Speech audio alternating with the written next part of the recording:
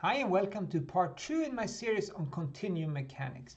The focus today is going to be on invariants of different quantities that we need to formulate stress strain equations, continuum mechanics style equations. And let's talk about the goal here. The goal is really to enable you to read equations and documentation for different material models and understand a little bit what's going on. So here's a website from the Polymer FEM, a website about the Bergström-Boyce model, and here are some tensorial equations and how the stresses and strains are calculated. At the end of this lecture series that I'm putting together, I hope that you will be able to understand this and in a little better depth to what's going on with these equations. So that's what I want to talk about. In order to do that, I will try to introduce the concepts that are needed, but I'm not trying to cover everything that's possible, obviously. I want to, in fact, do the opposite. I want to talk about only the key features that you need to really understand and try to skip some of the other things that are fun, perhaps, but not necessarily needed to achieve this goal. So last time, in part 1 of my series, I jumped right into kinematics. I defined the deformation gradient as the partial derivative of the current position with respect to the initial position. And this is then a second order tensor that describes this deformation. In order to move forward, we need to learn how we can manipulate these quantities, these deformation gradients, and how we can work with them. So that requires a little bit of a background in math. So today, the focus is a little bit math heavy perhaps, but I wanted to introduce some of the key concepts so you are somewhat familiar with that until we then move on to talk about stresses and strains. First though, let's cover a little bit about references. I am certainly not going to go through everything that can be said about this topic. So if you want to learn more, I recommend the following 2 books. One is the book that I wrote, Mechanics of Solid Polymers. The other one is a book by Holzapfel. And these are great introductory books on this topic that contains way more information that I can cover here today. So check that out if you're interested in learning more. So what I want to do today, though, is start very basic. I want to start by talking about vectors. A vector, as we all remember, is a quantity that can be described like this. There are basis vectors, and then they have components in these basis directions. And that's just a third sort of a vector in 3-dimensional space. Often when we write these equations, we use a summation rule, as shown on the right here. When you have a subscript that's repeated in a quantity, that's being summed over. So that's the summation rule that I will use here as well. So I is a subscript that's repeated, so I should be summed over, and that's what's done here, if you haven't seen that before. It's a very common way to write equations, a little bit shorter and more, make it easier to follow. Vectors can be multiplied in many different ways. Here are the 3 common ways that we will need to cover in this discussion. The first one is a dot product. It's very basic. You take one vector and dot multiply it with another one. That becomes a scalar. It's the sum of the individual components as shown here. There's something called a cross product. A cross product is another vector, and that vector will be orthogonal to the 2 vectors that were given. And it's from the determinant of this kind of quantity here. You work it out, you get the vector direction. If you haven't seen this before, this can be written in shorter form using this permutation tensor that I'm not going to really talk about more. I just want to mention it here if you see that in some documentation. The last part of vector multiplication that I will talk about is the dyadic product. Perhaps you haven't seen this too much. You can create a dyadic product of 2 vectors, and that becomes a second order tensor or a 3x3 matrix with components just like shown here. So that's a handy quantity to use in many cases, and this is the definition of it. Let's move over to tensors, which are really just 3x3 matrices in this context. They are higher order tensors, but we won't talk about that right here. So here is a 3x3 matrix with these components. You can multiply a tensor in many different ways. One particular common way is to multiply the second order tensor with a vector. And if you do that, you get that matrix vector multiplication, which then becomes another vector. So the idea here is that operating with a tensor A onto a vector U will give you another vector. So the word that I like to use here is that a tensor of this kind is a linear operator. It can transform from one place to another. So that's another way to describe it. It's a matrix multiplication, but it's also a linear transformation or operator. To multiply tensors, it's very basic. You can multiply a tensor with another tensor. So these are 3 3x3 matrices. Becomes another 3x3 matrix. So it keeps the shape when you do that. I didn't write out all the components. You can do it if you're interested. It becomes pretty long, so I didn't really fit it here, so I skipped that. The individual components of that tensor multiplication, the ij component, is given by this equation at the bottom.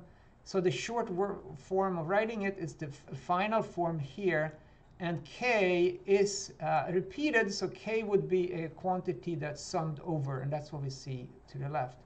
There's another thing that's useful in writing equations for finite element simulations and material models. That's the inner product of tensors. I will use them with a colon, as you see here, and that is given by this. It becomes a scalar number given by these components as you show here. So it's basically the sum of all the terms. Another concept that maybe you haven't seen if you haven't done this before is that you can decompose tensors to other forms. And this is very useful. One particular way of doing this that we will use a lot is you divide the tensor A, in this case, into deviatoric part and a volumetric part. And this down here, you see the definition of these. Particularly the deviatoric part is what drives the viscoplastic flow in many materials, the deviatoric part of the stress, that is. So it's good to have these definitions in mind. This removes the pressure, the volumetric part. If A would be a stress, this will be a pressure type term. Finally, at the bottom here, if you want to have a tensor A and you want to find the components, the ij component of the tensor, you can actually create that using this type of operation at the bottom. You take A, you multiply it by a unit vector in the I direction, and you dot product that with the unit vector in the j direction. That gives you the component in the ij value. So let's bring this back a little bit to deformation gradient now. So from the beginning, I talked about this definition, so I'm not going to go over this definition again. This is the partial derivative of the current position with respect to original position. We can rewrite this as follows. So d lowercase x, lowercase means current position, f times d capital X, which is the original position. So again, we see that f is a linear operator that transforms or maps this unit vector, the small vector here, to this vector. So it's a mapping or transformation of the material in that way, if f is the deformation gradient. Similarly, you can show, and you can kind of argue that in your head if you think about it a little bit. This is how linear line elements transform with f.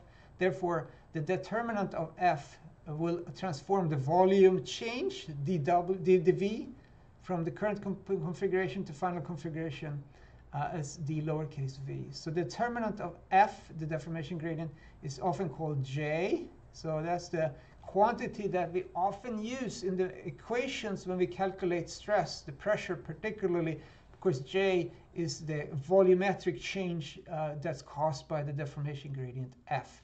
And we'll talk a little bit more about that later on.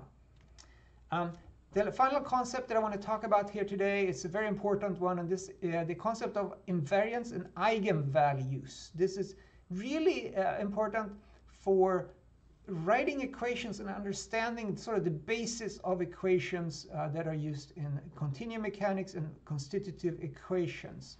And this is something you may have seen in linear algebra when you studied that. So if you have a tensor A here, and if you multiply A operating on some vector, in some cases you may get the same vector back that is multiplied by lambda I. So lambda will be the eigenvalue and will be the eigenvector in this particular case. For this to hold, if you want to find out what these lambdas are, for example, we can just move this over to the left-hand side, and this is then the equation we get right away. For this to be true for the different eigenvectors, that is, then the only non-trivial solution is if this is 0. So this is not always 0. We don't want it to always be 0, so this has to be 0. So this is the equation that we want to solve. This matrix on the left-hand side is singular because it becomes 0. And if it's singular, that its determinant has to be 0. And that gives us this equation here.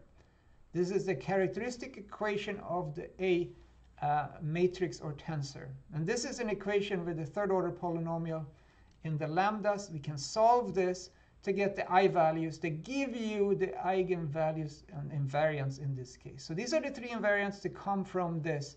And this is very important for hyperelasticity. If we use a deformation style matrix A here, we can find these invariants, which then are used to formulate the energy equations in hyperelasticity. And I may talk about that in a future video, but that's kind of how this goes. These are very important because they are independent of rotations, and which is obviously important when we want to formulate an equation for how energy depends on deformation. It should be independent of the rotations. Final slide here, spectral composition. So we start back with this eigenvalue, eigenvector equation. We want to really try to understand this a little bit more, and we want to write it in the form that I call the spectral decomposition. And this is very useful, actually. It may look complicated, but it has some value in it. You can understand a little bit more, particularly when we apply this concept to the deformation gradient and quantities like that. And I will talk about that in my next video in this series. So let's start here on the right. If A here, if the tensor that I want to study is symmetric, then we know that it has a real valued eigenvalues. So they're real, they're not complex numbers, they're real values, and the eigenvectors form a orthogonal basis. And that's always true because A is symmetrical. You can play with this if you like MATLAB. I wrote the MATLAB equations here, V, D from the eigenvalue calculation in MATLAB. And then V times D times inverse V becomes the same value as A. And that's really written in this middle equation here.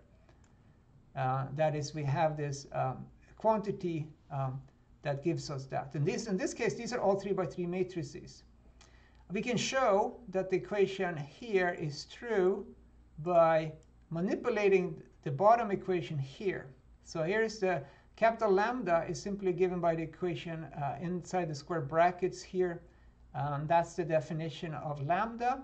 And then what we can do, if you think about it, you can actually realize that you can move the q values from outside the summation to inside the summation in this dyadic product equation here. So this is the summation over the eigenvalues. And this q operating on the unit vector becomes another vector. And that vector is the eigenvector, in this case, ni. So ni cross here, ni, gives us the A tensor again. And we will use this in the next lecture, in the next discussion about the deformation gradient and how we can apply this. And that will give us a lot of insight into stresses and strains and the different definitions that are available for that. But I will stop here so you have something to think about, and I will come back and follow up this discussion in the next video. If you have any questions for now, you can always ask them below.